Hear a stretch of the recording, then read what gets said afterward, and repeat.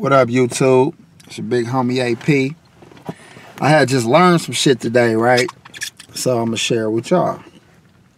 See, I'm somebody who take care of my business and my relationships like 90%. I'll say about 90%. And that's, that's me trying to be as real as possible. I like to think that I'm a good dude and I'm a good man. I take care of my woman and I take care of my kids and I take care of my finances and all the shit that I'm supposed to take care of. I like to think that I take care of it, you know what I mean? And I get a little cocky sometimes because I feel like I'm doing so much and I'm taking care of business that I start to think that everything is all good, all right? Some of y'all might have the same issue. Y'all might think because y'all do so much and y'all better than so many other people, y'all think that y'all the shit. Y'all think that y'all don't got no room for improvement or that everything is all good. So the point is everything's not always all good. And what I learned today, I actually was listening to Tommy Sotomayor, right? I don't know if y'all know who that is. It's a pretty big time YouTuber, right? A lot of people don't like this dude, but he got a lot of game, man. I ain't gonna lie. If y'all take a fucking second to listen to him, y'all might compete. You can learn from everybody, all right? Keep that in mind.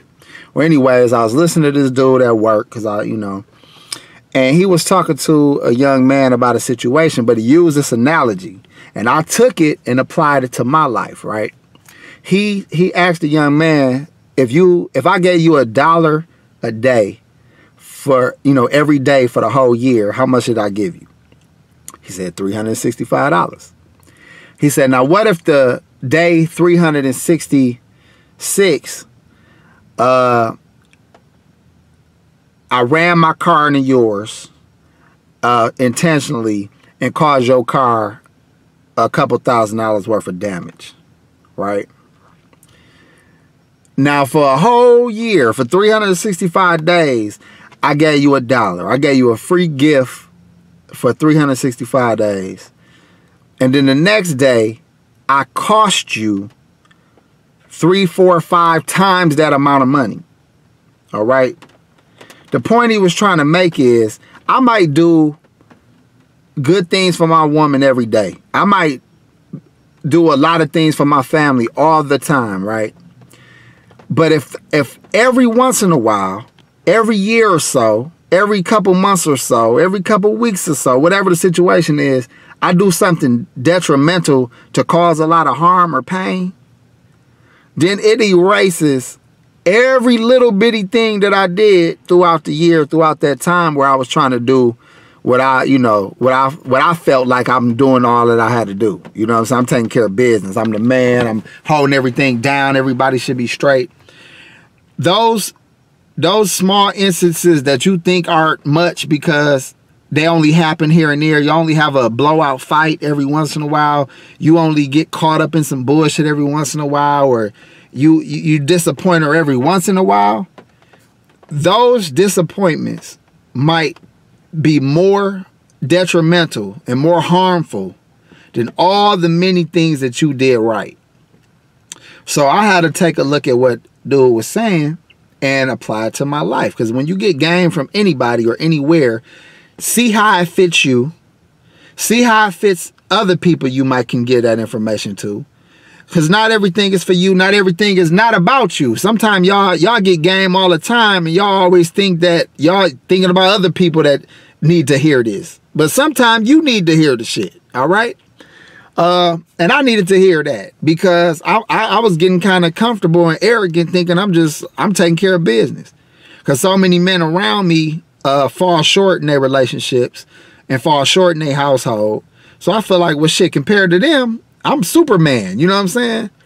But I can't forget the fact that I have done and I have caused harm and I've wrecked a lot of cars, you know what I'm saying? And that's an analogy, meaning I had, regardless how nice I am or how many things I did right, the few things that I've did wrong over the years are painful and hurtful to a woman, you know what I'm saying? So I had to keep that in mind. I just wanted to share that game with y'all. So don't think because you do a whole bunch of little nice shit that the big shit you do wrong somehow gets a pass. You don't get a pass for what you do wrong. Everything you do wrong in life, you're going to have to account for. You're going to have to make up for that. You understand? Regardless what you do right. And fellas, just imagine yourself in that situation. Imagine you got a woman that holds you down, that done gave you everything she had to give, treat you good, the motherfucker that had your back when she shouldn't have had your back. And then she fuck up on you. She cheat on you, or she lied to you, or she, you know, don't come through one time. Nigga, you be ready to hang it up on her ass. All right? So, you know, we got to consider that shit too, man. Sometimes we too busy ready to replace a good woman because they fuck up when they done took us back or they done dealt with our shit over and over and over again. I ain't saying stay with no fucking slut.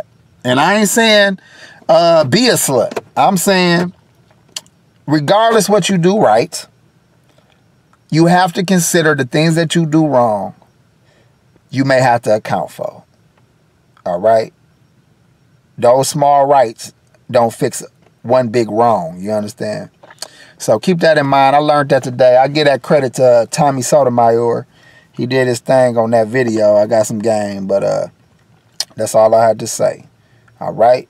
Just because you think it's all good don't mean it's all good. All right? Y'all subscribe to my channel. Show some love. All right? Peace out.